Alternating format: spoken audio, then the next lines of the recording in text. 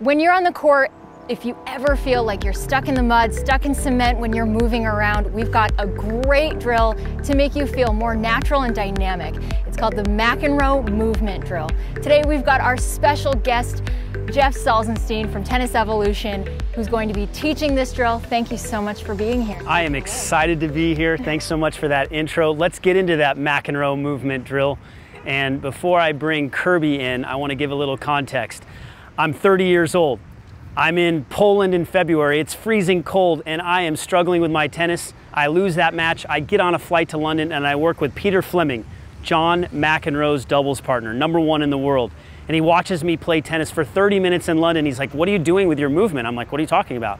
He's like, "You're static on every shot. You're stepping in, you're not moving. I want you to move through every single shot, even the shots that you're supposed to be set on." Now, I know this goes against the grain. It's not traditional coaching where you're supposed to get set on every ball, but if I can help you move dynamically around the court, your game is going to go to the next level.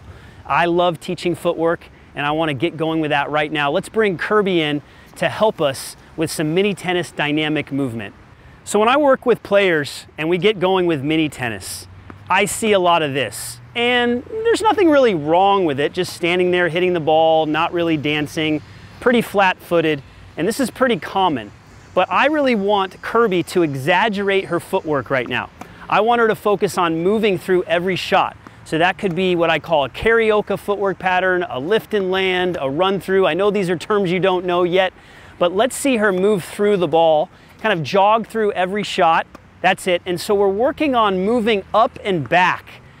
That is going to help you understand how to create the right space when you hit the ball. It's going to help you adjust because a lot of times players get set. They get set too early. We want those feet active. We want to be moving as we're doing this. And this is a great place to start because the ball's moving slow. And I love what Kirby's doing here with her movement. She's very active. And again, I like the movement up and then the movement back. Once you get going with this, once you start to understand how to move this way, then we can move it back to the baseline. And let's go ahead and do that right now. All right, now we're back at the baseline and Kevin from Essential Tennis is going to demo for us. And we're going to focus on moving through every shot at the baseline. Now, this is an exaggerated drill. I'm all about exaggeration when you want to learn a new concept. Remember, John McEnroe and Peter Fleming used to practice this 30 minutes a day. That's what Peter told me, and it really helped their movement. It really helped their doubles, and it helped their singles movement. Helped them to be able to dynamically move through the ball with balance. Again, you're not going to do this at the baseline all the time. This is just a drill to learn on, work on moving through the ball. So Kevin's going to go ahead and demonstrate, and he's going to practice going off of different legs. So again, it doesn't matter if he makes it or he misses it. He's focusing more on his feet right now. He hops off the front foot there. He's off the back foot there, the outside leg. Again, he's going to look for a backhand when it comes to his backhand. But the key again, yes, off of the outside leg there, it's moving and learning to move up and back and left and right and not just being static. There's a rhythm to this. It's a dance. Tennis is a dance. Movement is a dance around the court. And again, if you can develop this habit when you're playing, you're certainly going to go to the next level with your movement. You'll find that you'll develop more rhythm, more balance, better timing when you hit the ball when you practice this drill at least a couple times a week. All right, what we're going to do next is we're going to focus on going to the net and seeing what John McEnroe used to do at the net as well. Again, it's all about the dynamic movement, understanding how to move through your shots. That's the key to playing successful tennis as you move up to the next level.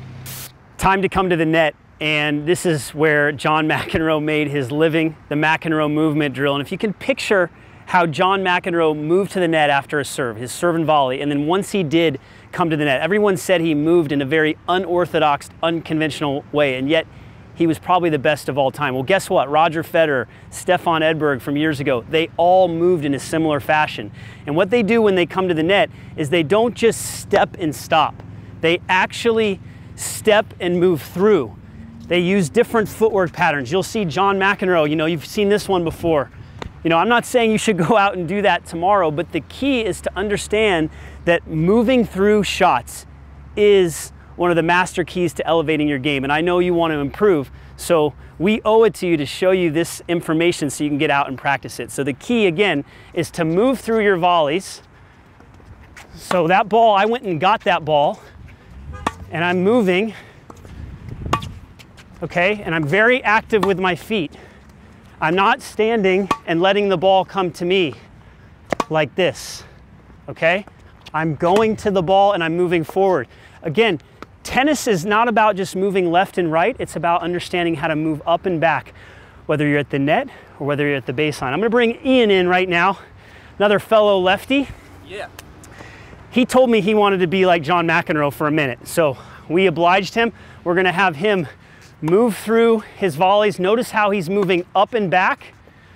We can actually, Ian, move you back a little bit. So we'll move, yes, there we go. And now you can move through. There could be stepping through, there could be jumping through.